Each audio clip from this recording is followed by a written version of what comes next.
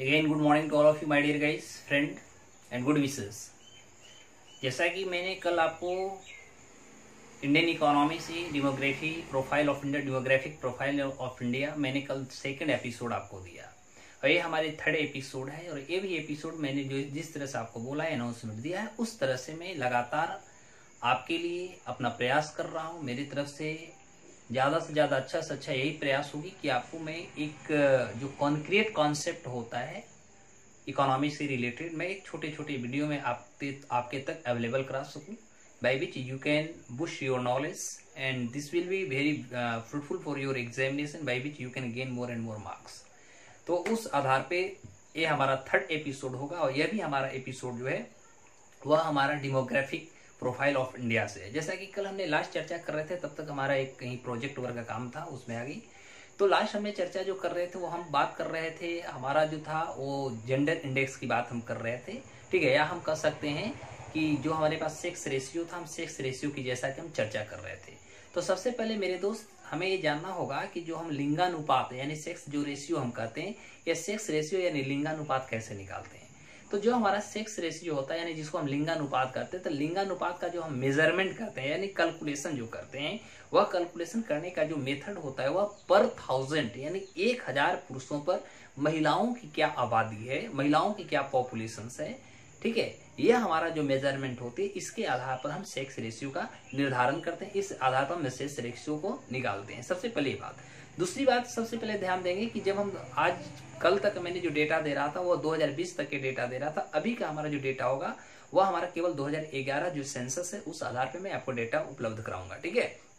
तो यदि हम 2011 के डेटा देखते हैं, यदि हम सेक्स रेशियो की चैप्टर की ओर बढ़ें, तो सेक्स रेशियो के कंसर्न में हम देखेंगे कि 15वीं जो हमारी जनगणना हमारा 2011 में हुआ था, ठीक है। तो 2011 की जो हमारे 15वीं जनगणना हुई थी, उस आधार पर हम देखते हैं कि भारत में, ठीक है, यानी 2011 के अनुसार हम कहते हैं कि उस अनुसार देखा जाए तो लिंगानुपात जो हमारे यहाँ यानी सेक्स रेशियो जो रेट था वह हमारा 943 943 थी, ठीक है। लेकिन वही यदि हम इन्फेंट्स की बात करते हैं, माइनर की बात करते हैं, मतलब अल्प आयु या बच्चा, ठीक है, शिशु की बात करते हैं, तो शिशु रेशियो यदि हम देखते हैं तो यह हमारा 2001 में जो था वह 927 927। लेकिन यदि हम 2011 की बात करते हैं तो यह हमारा 914 हो गया। यानी इट मीन टू से हम फाइनली कह सकते हैं कि since 2001 to 2011 the sex ratio in infants यानी चाइल्ड, ओके, या minor we can say, there was a decline. We have got the survey on the basis of 2011-15 census of our country. तो 2011 के जो 15 census था उसमें हमने देखा कि जो हमारे पास जो sex ratio of our country था वह 943 थी। लेकिन यदि हम माइनर में जाते हैं, यदि हम बच्चा की ओर जाते हैं, इन्फेंट की ओर जाते हैं, तो वह हमारा 2001 में हम यदि बात करते हैं तो 927 था, जो हमारा 2011 में 914 हो गया। यानी ओवरऑल हम कह सकते हैं 13, आई थिंक 27 13 7, हाँ ठीक है, यानी 13 ओवरऑल 13 जो था ये हमारा कहीं ना कहीं डिक्लाइन यानी निगेटिव रेस्पॉन्स पे देता है। उसके बाद हम बात करते हैं कि यदि 2011 की जनगणना को आप देखेंगे तो 2011 की जनगणना के अनुसार हम कह सकते हैं कि जो सर्वाधिक यानी द हाईएस्ट जो हमारे पास सेक्स रेशियो वाला जो हमारे पास पूरे भारत में जो डिस्ट्रिक्ट है वह हमारा पुडुचेरी एक हमारा केंद्र शासित प्रदेश है, यूनियन टेरिटरीज है, ठीक है। तो पुडुचेरी के एक हमारा माहेज डिस्ट्रिक्ट पड़ता है, वहां पर 1176 यानी 1000 पुरुषों पर वहां पर 1176 यानी 176 जो महिला हैं वहां पर अधिक पाई गई। इस आधार पर माही जो हमारा पुडुचेरी का जो डिस्ट्रिक्ट है उसको भारत में लिंगानुपात की दृष्टि से प्रथम यानी सर्वाधिक लिंगानुपात वाला जिला माना जाता है, ठीक है। वहीं यदि आप देखते हैं तो सेकंड जो हमारा डिस्ट्रिक्ट जो होती है, सेकंड हाईएस्ट आप कह सकते हैं sex ratio in our country जो डिस्ट्रिक्ट आती है वह हमारा अल्मोड़ा आपका उत्तराखंड जो एक राज्य है, उत्तराखंड की एक अल्मोड़ा है, जहां आप कह सकते हैं 1142 यानी 142 जो वहां पर महिला है, प्रत्येक 1000 पुरुषों पर 142 महिला वहां पर इंक्रीमेंट कर रहे हैं यानी इंक्रीज कर रहे हैं यानी ज्यादा है, ठीक है। तो ओवरऑल यदि देखा जाए तो भारत में लिंगानुपात की दृष्टि से भारत में 2 ऐसे जिला हैं। एक हमारा जो है पुडुचेरी का जिला माहे जिला, जिसकी 1176 बाई 1000 यानी 1000 पुरुषों पर 1176 महिला हैं। जबकि यदि हम यहाँ उत्तराखंड की डिस्ट्रिक्ट की बात करते हैं तो अल्मोड़ा में हमारा 1142 यानी 142 यहाँ पर ज्यादा महिलाओं की संख्या है। ठीक है, तो ये हमारे एक पॉजिटिव रेस्पॉन्स ये दो जगहों से मिलता है कि जिस तरह से यानी कह सकते हैं कि जो एक दो इनइक्वालिटी जो होती है, ठीक है, ये इनइक्वालिटी को कहीं ना कहीं इसको इक्वालिटी में बदलने की कोशिश दोनों जिलों में किया गया है, इस आधार पर हम कह सकते हैं। साथ ही साथ यदि जिस तरह से हम मिनॉरिटी की बात करें या हम इन्फेंट कर सकते हैं, माइनर की बात कर सकते हैं, तो 15वीं जो हमने जनगणना देखा था, तो 15वीं जनगणना के अनुसार यदि आप देखते हैं तो जो माइनर या कह सकते हैं जो हमारे पास दूसरे शब्द कह सकते हैं इन्फेंट्स, तो इन्फेंट्स का जो हमारा सेक्स रेशियो भारत में है वह सबसे कम यदि है भारत में, तो वह झज्जर और महेंद्रगढ़ जिला है। झज्जर हमारा प्रथम पोजीशन पे आता है और महेंद्रगढ़ जो डिस्ट्रिक्ट है वो हमारा द्वितीय यानी सेकंड पोजीशन पे आता है। ये दोनों जो डिस्ट्रिक्ट है ये हमारा हरियाणा राज्य के है। ठीक है, तो यदि हम झज्जर की बात करते हैं तो झज्जर में 4 ओनली 4, और जबकि हम महेंद्रगढ़ डिस्ट्रिक्ट की बात करते हैं वहां पर 8। यानी सोचने वाली बात है कि प्रत्येक 1000 बेबी यानी हम कह सकते हैं इन्फेंट्स पर ये हमारे वहां पर महिलाओं की यानी बच्चियों की संख्या है, और यह एक बहुत बड़ा चिंता का विषय आई थिंक बन चुका है। इस आधार पे हम यदि बात करते हैं तो इस आधार पे हम कह सकते हैं कि सर्वाधिक यदि लिंगानुपात की हम बात करते हैं, क्योंकि थोड़ा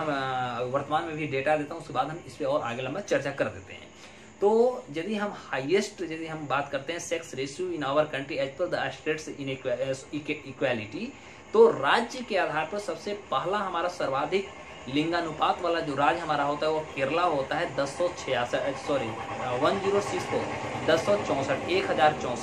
यानी 1000 पुरुषों पर, यदि हम राज्य के आधार पर बात करते हैं 1000 पुरुषों पर 1000 पुरुषों पर 64 यानी 1064 यानी 64 महिला जो है अधिक है आपको केरला में। तो केरला जो है इस आधार पर कह सकते हैं सेक्स रेशियो के आधार पर लिंगानुपात की दृष्टि से यह प्रथम राज्य भारत में पाया जाता है। उसके बाद हमारा सेकंड पोजीशन आ जाता है तमिलनाडु का, जिसका है 995 यानी 1000 में यानी 5 घट गए। This is a negative response. ठीक है, तो तमिलनाडु में 1000 पुरुषों पर 995 महिला है। तीसरा हमारा छत्तीसगढ़ आता है, छत्तीसगढ़ 991 है 991 आउट ऑफ 1000। यदि हम मणिपुर की बात करते हैं जिससे मणिपुर 4th रैंक आती है 987 आउट ऑफ 1000, जबकि हम मेघालय की बात करते हैं तो 986 आउट ऑफ 1000।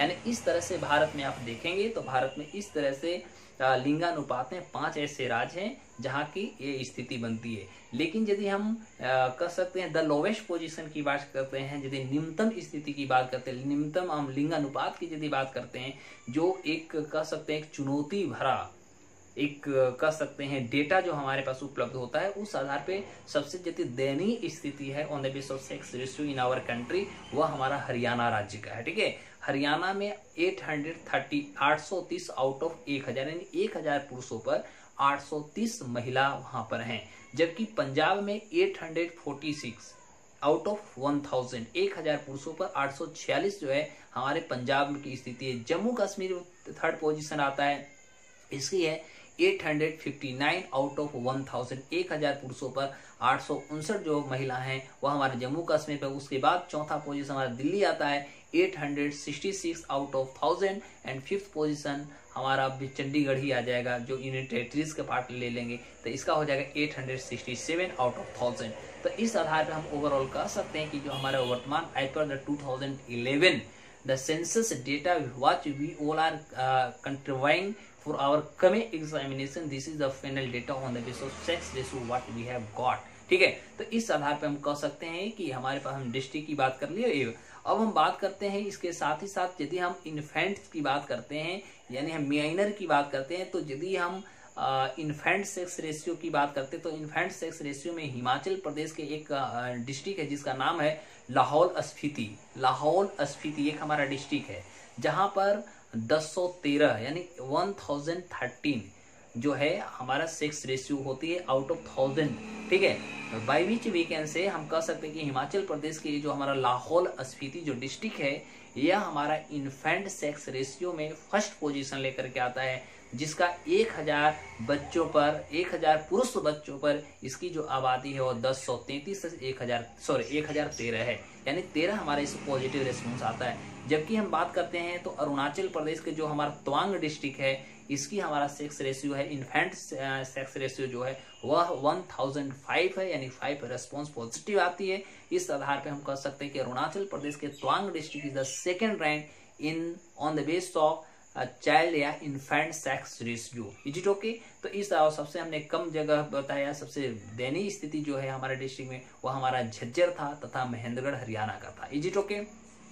इसके बाद हम अब बात करते हैं, कल तक हमने बात किया था एजुकेशन या कह सकते हैं literacy rate in our country as per the 2020, हम अपडेट डेटा की बात किया था। आज की हमारी डेटा पूरा पूरा एज पर द 2011 के डेटा है, ठीक है।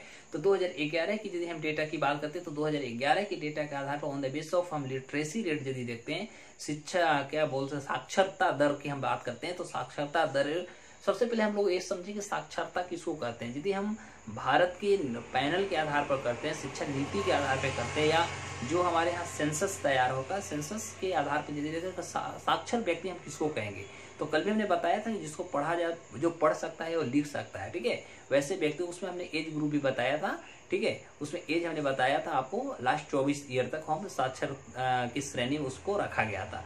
और इस आधार पे हम कह सकते हैं कि साक्षरता की दृष्टि यदि देखा जाए तो उस व्यक्ति को साक्षर हम कहेंगे जिसकी आयु 7 वर्ष हो चुका है। जैसा कि हमारे यहाँ 6 से 14 ईयर्स का जो भारतीय संविधान का तहत हमारे यहाँ फ्री ऑफ कॉस्ट जो होती है एक बेसिक एजुकेशन देने की बात करती है भारतीय संविधान, ठीक है। और उसके आधार पर हमने देखा था कि 2002 में 86 संविधान संशोधन भी हुआ था, जिसमें राइट टू एजुकेशन भी हमारे यहाँ एक फंडामेंटल राइट्स कह सकते हैं, ये हमारी बन चुकी है, ठीक है। तो उस आधार पर हम कह सकते हैं कि जो हम साक्षर उनको माना जाता है जिनकी आयु 7 वर्ष या उससे अधिक है, और जो कम से कम पढ़ना और लिखना जान जाते हैं, सीख जाते हैं, those are considered to be literate. उनको हम लोग शिक्षित व्यक्ति के रूप में कर सकते हैं, साक्षरता के रूप में उनको सम्मिलित किया जाता है, ठीक है। तो उस आधार पर हम कह सकते हैं कि 15वीं जो हमारी जनगणना 2011 में हुआ था, तो 15वीं जनगणना 2011 के अनुसार हम कह सकते हैं जो हमारे यहाँ लिटरेसी रेट इन इंडिया हुआ, जो साक्षरता दर हमारे भारत में हुए, तो पिछले यदि आप 2001 की यदि आप डेटा देखते हैं तो 2001 के डेटा से 2011 के डेटा में एक हमारा पॉजिटिव रेस्पॉन्स आया है। क्योंकि यदि हम देखते हैं तो उस समय हमारा 2001 में जो हमारे यहाँ कह सकते हैं लिटरेसी जो रेट था वह 64.83% था, राइट अंडरस्टैंड। तो इन 2001 में भारत की जो एजुकेशन या साक्षरता दर जो थी वह हमारा था 64.83%, विच इंक्रीमेंटेड इन 2011, जो 2011 में बढ़ करके 74.09% हो जाता है। यानी कह सकते हैं ओवरऑल हम कह सकते हैं कि 9.2% जो है ये हमारा कहीं ना कहीं एजुकेशन या हम कह सकते हैं कहीं ना कहीं हमारा लिटरेसी रेट में यह हमारा इंक्रीमेंट करता है, पॉजिटिव रेस्पॉन्स को देता है, ठीक है। तो वहां पर हमारा 64.83% था, यहाँ पर 74.09% हुआ, यानी ओवरऑल 9.2% का हमारा इंक्रीमेंट एजुकेशन में होता है। लेकिन कह सकते हैं education is backbone of our country, और बैकबोन फॉर एनी पीपल, किसी भी व्यक्ति, किसी भी समाज, किसी भी कल्चर, किसी भी चीजों के लिए यदि सबसे बड़ा बैकबोन होता है तो वह सबसे बड़ा बैकबोन जो होता है वह हमारा एजुकेशन होता है, ठीक है। और जिस तरह से हमारे देश में एजुकेशन यानी लिटरेसी रेट जिस तरह से हम कह सकते हैं कि कहीं न कहीं डिक्लाइन है या कहीं न कहीं एक चुनौतियां सामना कर रहा है, दिस इज वेरी वरीनेस, यह एक बहुत बड़ा चिंता का विषय है। तो हम बात करते हैं कि यदि 2011 ध्यान देंगे, यदि 2011 की जनसंख्या आंकड़ा के अनुसार आप देखिएगा तो जनसंख्या आंकड़ा के अनुसार में आप देखिएगा कि देश के 11 ऐसे राज्य हैं, राइट अंडरस्टैंड, 11 हमारे ऐसे राज्य जिनकी जो आप कह सकते जो लिटरेसी जो रेट है वो जो हमारा नेशनल एक एवरेज जो लिटरेसी रेट होता है उससे कहीं न कहीं कम है। उनमें सबसे पहला पोजीशन होता है वो हमारा प्यारा राज्य हमारा बिहार आता है, ठीक है। अब अभी सोचने वाली बात है कि जिस तरह से 4 महीना से भी लॉकडाउन चल रहा है, कोविड-19 को लेकर चल रहा है, लगभग भारत के हर आप सेक्टर को देखेंगे, all sectors are completely are being in the process. बहुत सारे मतलब हर लगभग सेक्टर्स खोल दिए गए हैं और हर सेक्टर्स चलाए जा रहे हैं, लेकिन अभाग्य कह सकते हैं, अनफॉर्चुनेटली कह सकते हैं, in this country education system, educational sector is completely band even today. अभी भी वो कम्प्लीटली बंद हो चुका है, अभी भी उसको कह सकते हैं कि उस पर सरकार की किसी भी प्रकार के विचार नहीं चले। इट मीन टू से हम कह सकते हैं कि जो किसी भी समाज, किसी भी व्यक्ति, किसी भी अर्थशास्त्र, किसी भी पूरे मतलब दुनिया के हर चीजों को जो एक पिलर का काम करता है, एक सक्सेसफुल पिलर बनाने का काम करता है, उसी चीजों को यहाँ पर नेग्लेक्ट किया जा रहा है, पीछे रखा जा रहा है, जिसपे सरकार के न तो कोई अभी तक कोई इस पे विचार आ रही, ना कोई पॉलिसी तैयार हो रहा है। तो अब सोचने वाली बात है कि आखिर जब तक हमारे यहाँ कब तक हम यही जो शिक्षा की जो एक समस्या है, जो चुनौती से कब तक जूझते रहेंगे और कब तक हम किसी और को कोसते रहेंगे, हम कब तक किसी दूसरे के एजुकेशन पे, दूसरे टेक्नोलॉजी पे, दूसरे और चाहे वो हमारा इंटरनेट की दुनिया हो, चाहे वो डिफेंस की दुनिया हो, चाहे वो रिसर्च की दुनिया हो, उसमें हम कब तक टिके रहेंगे, कब तक डिपेंड रहेंगे।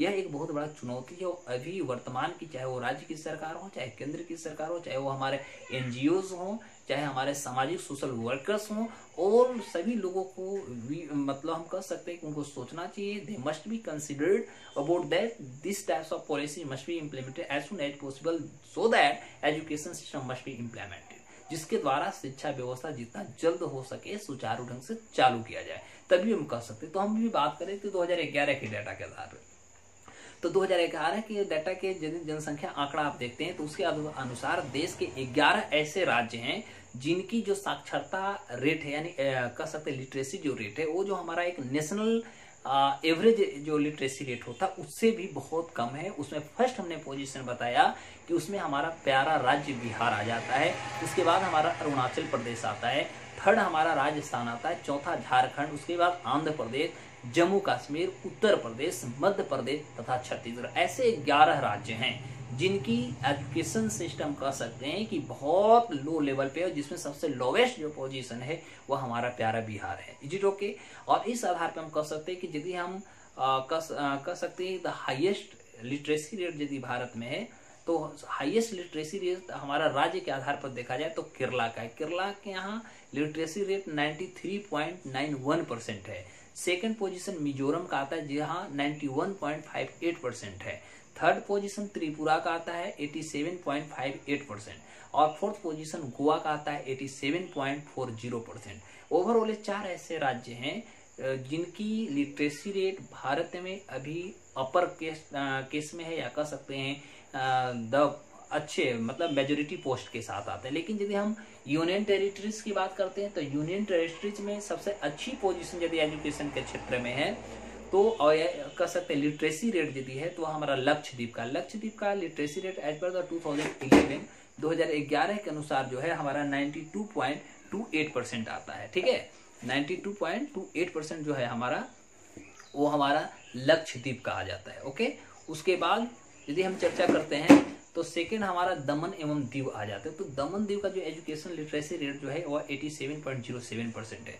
थर्ड हमारा पुडुचेरी का आता है। तो पुडुचेरी आपका यूनियन टेरिटरीज के अंतर्गत 86.55% होता है। और फोर्थ पोजीशन हमारा चंडीगढ़ होता है जिसकी एजुकेशन या लिटरेसी रेट जो है 86.43% है। ओवरऑल हम कह सकते हैं ऐसे 4 राज्य, 4 हमारे भारत के केंद्र शासित प्रदेश हैं जहाँ की लिटरेसी रेट बहुत अच्छी है। लेकिन उसमें सबसे बहुत चिंता का विषय जो हमने अभी बताया वह 11 ऐसे राज्य हैं जहाँ पर एक जो औसत राष्ट्रीय जो साक्षरता दर होता है उसे भी वो प्राप्त करने में कहीं न कहीं असमर्थ हैं। और खासतौर पे we like I am being Bihar from Bihari. Okay, जैसा कि हम बिहारी हैं, बिहार से हैं, and we must ponder about that this types of challenge now we all are facing that Bihar is also considered in the lowest position of education and literacy rate.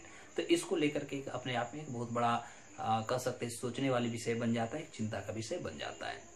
अब हम बात करते हैं कि यदि हम साक्षरता की दृष्टि से बात करते हैं तो साक्षरता में हमारा सर्वाधिक यानी द कह सकते हैं जो टॉप मोस्ट जो पोजीशन हमारा on the base of district की बात करेंगे। ठीक है, तो डिस्ट्रिक्ट के आधार पर यदि बात करेंगे तो देश के जो सबसे टॉप मोस्ट एजुकेशन या लिटरेसी रेट का जो डिस्ट्रिक्ट है, प्रथम जिला और दूसरा जिला दोनों जो है वो दोनों का दोनों हमारा मिजोरम राज्य से आता है। पहला हमारा मिजोरम का शेरछिप डिस्ट्रिक्ट है जहां का लिटरेसी रेट 98.95% है। शेरछिप याद रखेंगे, शेरछिप is a district of Mizoram. और सेकंड डिस्ट्रिक्ट है मिजोरम का ही आइजोल जहां की लिटरेसी रेट है 98.50%। इट मीन टू से मिजोरम ही प्रथम ऐसे राज्य है जो भारत को 2-2 जिला देता है लिटरेसी रेट में, the top position, first and second position. ठीक है, और 15वीं जनगणना के अनुसार आप देखिएगा तो एक्चुअली क्या होगा कि 15वीं जनगणना के अनुसार जो हमारे पास डेटा उपलब्ध हुई उस डेटा के अनुसार पर देखेंगे यदि पुरुष की जो खासतौर पे मेल जो हमारा लिटरेसी रेट है उसकी अपेक्षा वीमेन का यानी फीमेल का जो लिटरेसी रेट है वो कहीं ना कहीं पॉजिटिव रेस्पॉन्स लेकर के आता है। कहीं ना कहीं एक कह सकते हैं उनकी लिटरेसी रेट में, महिलाओं के लिटरेसी रेट में एक बहुत बड़ी वृद्धि को देखा गया है, ठीक है, एक ग्रोथ देखा गया है। जैसा कि हम यदि बात करते हैं तो 2001 में जो हमारे पास खासतौर पर विमेन यानी फीमेल की जो लिटरेसी रेट था वह हमारा 53.67% था इन 2001, ट्राई टू अंडरस्टैंड, ठीक है। तो 2001 में महिलाओं की जो साक्षरता दर थी भारत में वह था 53.67%, जबकि 2011 में जो है बढ़ करके 65.46% हो गया। ओवरऑल यदि हम चर्चा करते हैं तो ओवरऑल 11.79% जो है ये महिलाओं की शिक्षा व्यवस्था में महिलाओं की जो लिटरेसी रेट है उसमें एक इंक्रीमेंट की है, वृद्धि की है। यह एक बहुत कह सकते हैं कि शुभ कामनाएं देने वाली एक मेजोरिटी रिपोर्ट आई है, ठीक है। जबकि हम यदि बात करते हैं तो पुरुष की जो साक्षरता दर थी वह पुरुष की साक्षरता दर 75.26% से बढ़ करके यानी 2001 में 75.26% पुरुषों की कह सकते हैं लिटरेसी रेट थी, जो 2011 में 82.14% बढ़ गई, ठीक है। और उस आधार पर हम कह सकते हैं कि जो हमारे महिलाओं की जो मुकाबले थी मामूली में पुरुषों में जो थी 6.9% को ये दर्शाता है, कहीं न कहीं 6.9% को इंक्रीमेंट को दर्शाता है, ठीक है। और 15वीं जनगणना के अनुसार आप ये भी देखिएगा कि 15वीं जनगणना के अनुसार जो लास्ट जो हमारा कह सकते हैं यहाँ पर 10th ईयर यानी 10 साल जो होता है दशक, ठीक है, की अपेक्षा 2011 में जो हमारे यहाँ टोटल जो फर्टिलिटी रेट होता है जिसको हम लोग हिंदी में बोलते हैं आपको प्रजनन दर, ठीक है। तो जो हमारे यहाँ फर्टिलिटी रेट है, फर्टिलिटी रेट में 19% का गिरावट किया गया है, यानी 19%, 19% जो है हमारा वो डिक्लाइन कर गया है, ठीक है। और इस आधार पर हम कह सकते हैं कि सबसे बड़ी यदि गिरावट हुआ है तो वह पंजाब राज्य में हुआ है जहाँ पर 28%, और सबसे कम यदि आपको इनफर्टिलिटी रेट जो हुआ है फर्टिलिटी रेट में यदि सबसे कम यदि गिरावट हुई है तो वह हमारा केरला में हुआ है 5.6%। उस आधार पे हम कह सकते हैं कि जो फर्टिलिटी रेट हमारे भारत में है तो 2010 की जो स्थिति बनी थी, 2010 की स्थिति के आधार पे आप फर्टिलिटी या हाईएस्ट जो fertility rate in our country होगा तो ऑन द बेस ऑफ आप राज्य को देख सकते हैं। तो बिहार का फर्टिलिटी रेट जो था वो 3.7% था, यूपी का 3.5% था। इस तरह से बिहार जो हमारा फर्स्ट पोजीशन आया, यूपी हमारा सेकंड पोजीशन आया बाई 3.5%, ठीक है। जबकि हम एमपी की बात करते हैं मध्य प्रदेश तो वहाँ का फर्टिलिटी रेट 3.2% थी, जबकि हम राजस्थान की बात करते हैं तो इसका 3.1% था। झारखंड का 3.0% यानी 3% का सब झारखंड का। उसके बाद छत्तीसगढ़ 2.8%, उसके बाद असम और गुजरात दोनों का 2.5% यानी 2.5%, और हरियाणा उड़ीसा का 2.3%। ये जो भारत के कुछ ऐसे 8-10 राज्य हैं जिनकी जो फर्टिलिटी यानी प्रजनन दर जो थी यह सर्वाधिक अब कह सकते हैं जो भी भारत में रहा इनकी सर्वाधिक की दृष्टि से इनको मापा गया।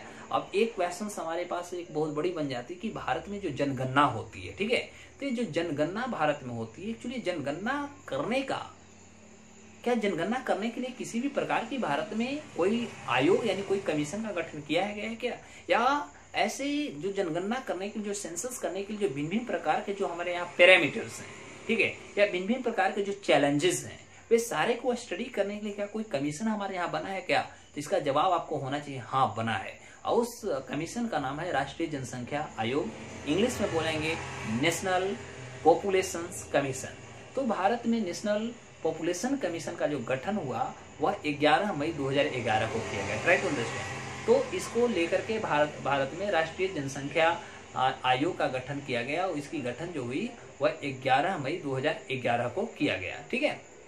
अब क्वेश्चन होगा कि इसको कौन चलाते हैं या किसके द्वारा कंडक्ट होते हैं। तो सिंपल सी बात आप कर सकते हैं कि जो भारत में राष्ट्रीय जनसंख्या आयोग जो है जिसकी गठन 11 मई 2011 को किया गया, ये एक्चुअली भारत में इसकी जो खासतौर पे इसके जो अध्यक्ष होते हैं, ठीक है, चेयरमैन होते हैं, वह चेयरमैन हमारे भारत के प्रधानमंत्री होते हैं, और इसके जो डिप्यूटी चेयरमैन होते हैं वह डिप्यूटी चेयरमैन आप कह सकते हैं पहले if we are talking about since 1950, ठीक है, और 2015 में ये नाम बदल गया जिसको नाम था नीति आयोग हो गया। पहले इसका हम प्लानिंग कमीशन कहते थे, योजना आयोग कहते थे।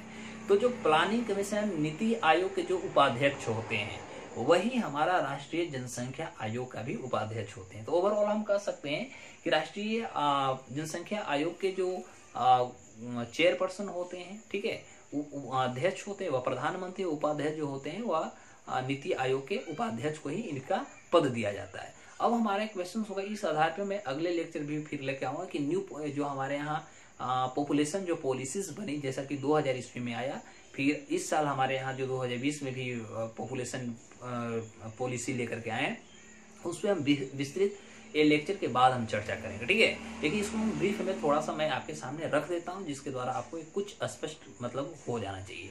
तो अब हम बात करेंगे कि जो हमारे यहाँ नेशनल पॉपुलेशन जो पॉलिसी इन 2000 में आया था, यानी 2000 में हमारे भारत में राष्ट्रीय जनसंख्या जो नीति आई थी, ये क्या था। तो एक्चुअली ध्यान दीजिएगा कि जो हमारे भारत में राष्ट्रीय जनसंख्या नीति 2000 के अनुसार हम कह सकते हैं लोकसभा में जो राज्य के लिए जो भी सीट का निर्धारण किया गया था, ठीक है, वह 2026 तक किसी भी प्रकार के उसमें बदलाव नहीं किया, यथावत हो रहेगा। 2026 तक बदलाव नहीं, यथावत मीन टू से कि जिस तरह से जितना पहले लोकसभा के लिए सीट का निर्धारण कर दिया गया है, राज्यसभा के सीट का निर्धारण कर दिया गया है, जिस तरह से हमारे देश में आबादी बढ़ रही है, इतना तो यह स्पष्ट हो जाता है कि जिस तरह से निरंतर हमारे देश में आबादी बढ़ रही है, उस आधार पर हम कह सकते हैं कि कभी भी लोकसभा और राज्यसभा तथा राज्य की जो विधानसभा विधान परिषद है, उसमें किसी भी प्रकार का सीट का कमी तो नहीं हो सकता, बल्कि उसमें सीट का बढ़ोतरी होगा, लेकिन 2026 तक इसमें किसी भी प्रकार का बदलाव नहीं किया जाएगा। ये हमारी पॉलिसी थी। साथ ही साथ आप कह सकते हैं कि जो राष्ट्रीय जनसंख्या नीति 2000 में आया, इसके अनुसार 2045 तक, ट्राई टू अंडरस्टैंड, 2045 तक जनसंख्या को कह सकते हैं कांस्टेंट करने के लिए, यानी स्थिर करने के लिए लक्ष्य को बढ़ा करके 2010 में कि जो संशोधन था उसके द्वारा लक्ष्य प्राप्ति करने के लिए वर्ष 2070 कर दिया गया। यानी जो 2000 ईस्वी में हमारे यहाँ न्यू पॉपुलेशन जो पॉलिसी बनी थी कि हम 2045 तक भारत की जनसंख्या को कंट्रोल कर लेंगे, इस कंट्रोलिंग में कहीं न कहीं असमर्थता दिखाते हुए सरकार कहीं न कहीं इसमें विफल हुई है, चाहे वो जो भी उसके कारण बने हों। और इस चीजों को 2010 में अंततः सरकार ने बढ़ा दिया और बढ़ा करके इसको कंट्रोल करने की इसकी जो एक पैरामीटर था, ठीक है, इस पैरामीटर को सरकार ने 2070 तक बढ़ा दिया है कि 2070 तक जो भी हमारा पैरामीटर है उसको हम अपने आप में फुलफिल कर लेंगे। इसी आधार पे हम कह सकते हैं कि भारत में जो राष्ट्रीय जनसंख्या परिषद है, ध्यान देंगे, भारत में राष्ट्रीय जनसंख्या परिषद यानी कह सकते हैं नेशनल पॉपुलेशन काउंसिल, इसकी स्थापना भारत में आपको 1969 में हुआ था। 1969 में ही आपको पता भी होगा कि भारत में सबसे पहले 14 बैंकों का राष्ट्रीयकरण भी किया गया था। Is it okay?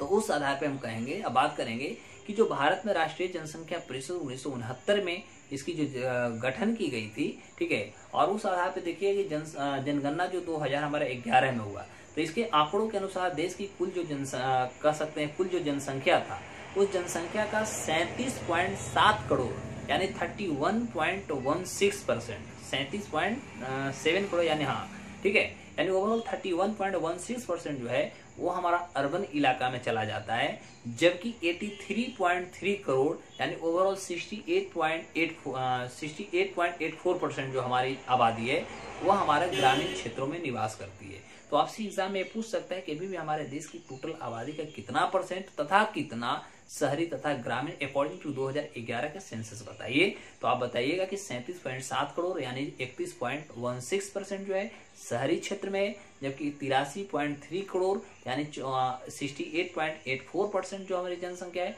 वह हमारा रूरल एरिया में यानी ग्रामीण क्षेत्रों में अभी भी निवास कर रही है। और भारत की कुल जनसंख्या का 31.16% जो है भाग जो है नगरों में ही निवास करता है। ये point must be notice from the census of 2011 के सेंसस के आधार पर हमें ये चीजों को स्पष्ट कर लेना चाहिए, याद रख लेना चाहिए, ठीक है। अब हम बात करते हैं कि यदि हम सबसे ज्यादा हम कह सकते हैं कि जो सिटी बेस्ड है, ठीक है, यानी उसको आप सबने कह सकते हैं नगरीकृत या नगर, ठीक है, तो सर्वाधिक नगरीय जनसंख्या वाला जो कह सकते हैं प्रतिशत वाला जो राज्य कह सकते हैं वो घाटते क्रम में सबसे पहला हमारा गोवा का आ जाता है। गोवा आपको आ जाएगा 62.17%। उसके बाद सेकंड हमारा मिजोरम का पोजीशन आता है, मिजोरम का 51.51% होती है। तमिलनाडु थर्ड पोजीशन है, तमिलनाडु का 48.45% होती है। और केरला हमारा 47.72% के साथ चौथे पोजीशन। लेकिन सर्वाधिक यदि नगरीय जनसंख्या वाले राज्यों को घटते क्रम में आप देखते हैं तो घटते क्रम में सबसे पहले हमारा महाराष्ट्र आ जाए, जो 50.83% उसकी टोटल जनसंख्या वहां पर निवास करती है।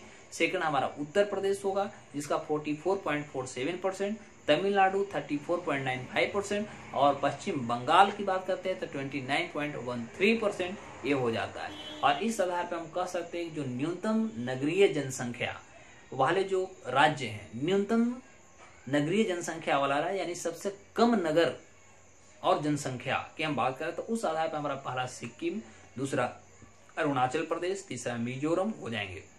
और सर्वाधिक नगरीय शिशु जनसंख्या वाला राज्य यदि है, सर्वाधिक नगरीय शिशु जनसंख्या वाला राज्य तो वह हमारा जो होता है वह खासतौर पे उत्तर प्रदेश हो जाता है। ठीक है, और इस आधार पे हम कह सकते हैं कि ओवरऑल हम सेंसस की बात करते हैं तो सेंसस लगभग हमारा 2011 का जो सेंसस था, 15वीं जनगणना जो थी, 15वीं जनगणना के आधार पे मैंने स्पष्ट कर दिया। हाँ, इसमें कुछ और क्वेश्चंस होते हैं, जैसे आपको यदि हम चर्चा करते हैं तो रिलीजन बेस्ड हो जाते हैं। ठीक है, तो रिलीजन बेस्ड में भी मैं थोड़ा 1-2 मिनट में चर्चा कर देता हूं। तो रिलीजन बेस्ड में आप आइएगा, धर्म के आधार पर यदि आप आएंगे तो धर्म के आधार पर 60% जो ईसाई जनसंख्या है वह केरल, तमिलनाडु तथा आंध्र प्रदेश में निवास करती है, 60%।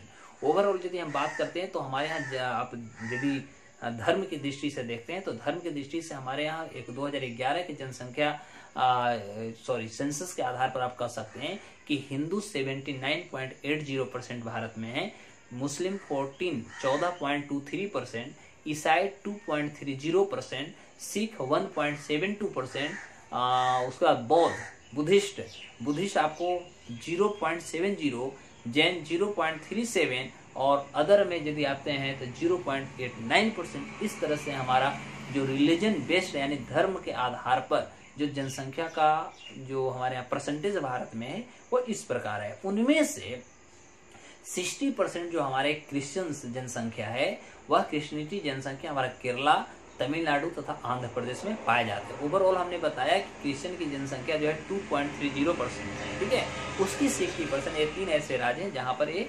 हैबिटेट करते हैं, वहां पर ये निवास करते हैं। Is it okay. उसके आधार पर बौद्धों की जो यदि हम बात करते हैं तो बौद्ध की जो सर्वाधिक जनसंख्या वाला राज्य यदि भारत में है तो सबसे बड़ी जहां पर बुद्धिस्ट या बौद्ध धर्म को पालन करने वाले लोग हैं वह हमारा महाराष्ट्र होता है, दूसरा स्थान पे हमारा अरुणाचल प्रदेश होता है। Is it okay. जैन धर्मावलंबी यानी जैन धर्म को मानने वाले में सबसे ज्यादा व्यक्ति जो है राजस्थान में होते हैं, दूसरा पोजीशन गुजरात का होता है और थर्ड पोजीशन हमारा महाराष्ट्र का होता है। यानी महाराष्ट्र बुद्धिस्ट के दृष्टि से प्रथम पोजीशन, ठीक है, और उसके बाद फिर हमारा जैन धर्म के भी दृष्टि से आ जाती है।